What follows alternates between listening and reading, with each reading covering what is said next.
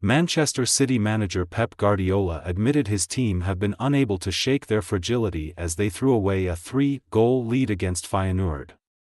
City looked set to put their recent tough run behind them in some style as they went 3-0 up inside an hour at home to Feyenoord. They still led by that margin with 15 minutes left on the clock, only for the Dutch side to sensationally score 3 of their own to snatch a point. Hadj Moussa gave Feyenoord hope, with Santi Gimenez setting up a nervy final few minutes. And there was still time for David Henko to stun the home fans with a minute left on the clock. The draw leaves City on 8 points from 5 games. And as things stands they would need to go through a play-off round to reach the round of 16. Speaking after the game, Guardiola made his feelings clear. It was fine at 3-0 and playing good and we didn't concede much. But we concede the goals because we are not stable, Guardiola told Amazon Prime. We give them the first and the other one. So in that way it's difficult. A lot of games lately we are fragile and of course we need a victory.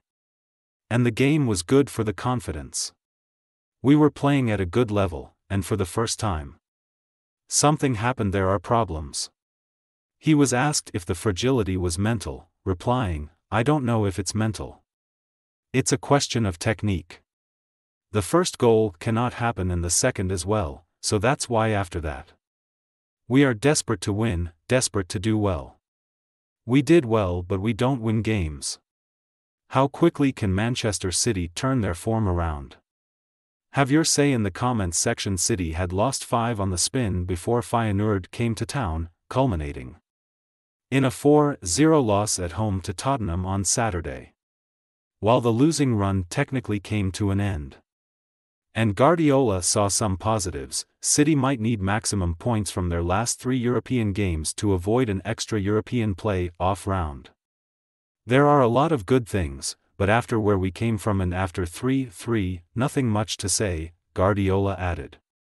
Of course there are a lot of good things. We played a really good game but I think at that level we cannot give them away.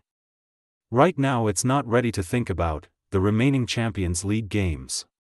We have to recover for the next games. Just think about what's going to happen in the future, what you have to do, and we are not able to win a game like today. It's difficult to do it. When asked how his team would prepare to face Premier League leaders Liverpool on Sunday, his answer was brief. Rest, he said.